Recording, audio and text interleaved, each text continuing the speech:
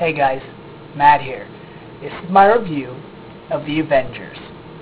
The movie is directed by Joss Whedon and the movie stars Robert Downey Jr., Chris Evans, Chris Hemsworth, Jeremy Renner, Samuel L. Jackson, Scarlett Johansson, Mark Ruffalo, with Clark Gregg, Stellan Skarsgård, and Tom Hiddleston. Very rarely do I walk out of a movie speechless. Not in a negative way. If the movie's bad, I have words for that. I'll let you know how I feel about that. But when a movie like The Avengers is so good, all I can do is just take a deep breath and just say, wow, that's how good this movie was. Now, it's not going to be the next Citizen Kane, but all my worries and all my predictions and all my thoughts going into this movie were answered. Not only were they answered, but they were exceeded. This movie was unexpectedly good. My only concern was, did this movie bring together all of the characters from their respective Marvel movies? Did this movie do everything that it set out to do, starting from the beginning of Iron Man to the end of Captain America? And I can proudly say, yes. Yes, it did. And in a big way. Now, I have so much to say about this movie, so I don't know where to start. So let's start with the acting, first and foremost. Robert Downey Jr., just like he came right out of his movie Iron Man, right into the Avengers, just like all the other Avengers characters. Robert Downey Jr., was the quick-witted, the smart-ass, stealing every scene he's in character. Chris Hemsworth is Thor. It was like I just turned off Thor and bam, there he is in the Avengers.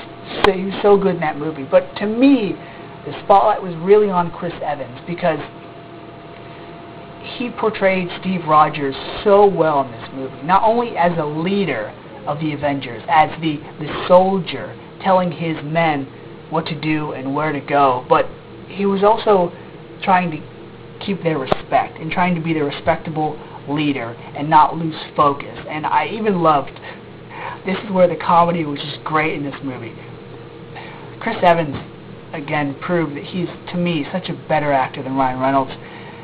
Chris Evans portrayed Steve Rogers so well that every time there was a reference or every time something modern or something technological came about, Steve Rogers, being from the 40s, didn't know what anything was, and I really loved how they did that because he didn't catch any of the references that any of these modern guys were talking about, and to me that was where some of the funny scenes came from.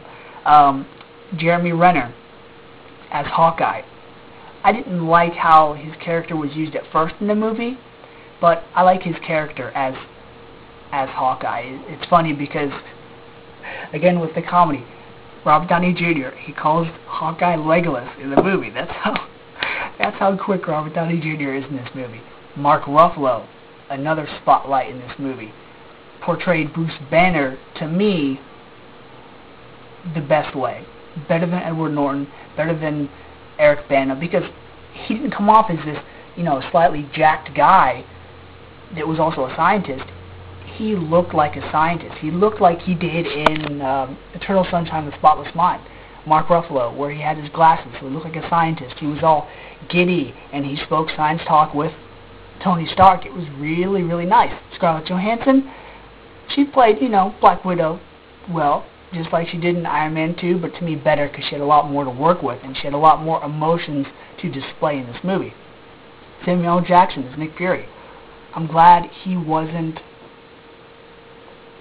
put out in a movie like he's, hey, this is Samuel L. Jackson, he's going to get a lot of screen time. No. He was director Nick Fury. He basically told the guys, look, this is your job, and when they kind of lost focus and kind of strayed off point, he would, gear them back. He was like General Hawk in the first G.I. Joe, Dennis Quaid's character, where he was their boss, but he didn't, wasn't controlling. He let them do their own thing. He let them work out their own issues, and I like that. Loki. Tom Hiddleston as Loki, great job. I really liked him in Thor. He was probably my favorite actor in that movie because he did such a good job as the jealous younger brother. Stellan Skarsgård also in the movie as Professor Dr. Selvig. Small role, but I'm glad to see him back in this movie. Clark Gregg as Agent Phil Coulson. Great in his role. He had more to do in this movie, and just his exchanges with Captain America were just so funny. The comedy in this movie, the unexpected comedy, was just great. The 3 funniest scenes in this movie, 2 of them involve the Hulk, and the 3rd one is during the credits. I'll get to that more in a little bit. But the action, the comedy, the acting, everything that I wanted this movie to be was 3 best scenes in the movie. One involving the Hulk and Thor, one involving the Hulk and Loki, and the 3rd scene is actually after the credits. There are 2 after the credits scenes, as I'm glad that there were, because they should have been. The first scene is like the credit scene in Green Lantern, where it's before the scrolling credits, but it's after the actual movie. The next scene is after the scrolling credits, was great. To me, that was one of the best scenes next to Wolverine's cameo in X-Men First Class. That scene was just so good, and it was so well placed. I forgot to mention Gwyneth Paltrow was also back in this as Pepper Potts. Small scene, but it was nice. It was pretty much introducing Tony Stark into the mix of the Avengers movie, and just everything about this movie was good. I really couldn't ask for anything more. Like I said, it was a little long, but really I can't think of any scene or moment or event in the movie that could have been trimmed down and it would have fit. Because, I mean, to me, had you told me that movie was 2.5 hours long, I would have been like, really? It felt a little long, but 2.5 hours? It's not bad. So, The Avengers, it's here, and it's such a good movie. Next we have, Iron Man 3, and then we have a sequel to Thor, I think, and then maybe a sequel to Captain America. And yeah, Avengers is probably definitely going to have a sequel, but really, at this point, I don't think they should. That movie was so good, they should just leave it alone. So, because this movie was just great fun, it was hilarious, it was action-packed, amazing action, amazing scenes, amazing fights, amazing chemistry between all of the characters. From a rating of 1 to a 5, I'm going to give this movie a 5, hands down. And as of right now, the best movie of 2012. So, watch out, Dark Knight Rises. You got some steep competition headed your way. So, until next time, guys, see ya. By the way, if you guys haven't checked this out, it's the Avengers issue of Entertainment Weekly. Check it out. There's a pretty funny and interesting roundtable interview with all the Avengers as well as Joss Whedon about their characters and going into their roles and how they work together on set.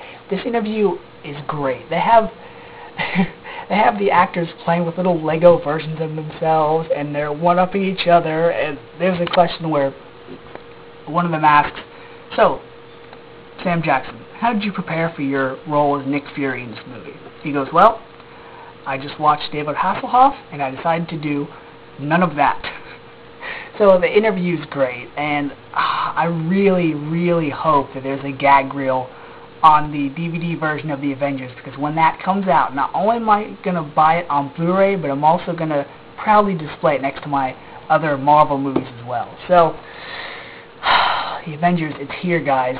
Why are you still watching this review? Go see it.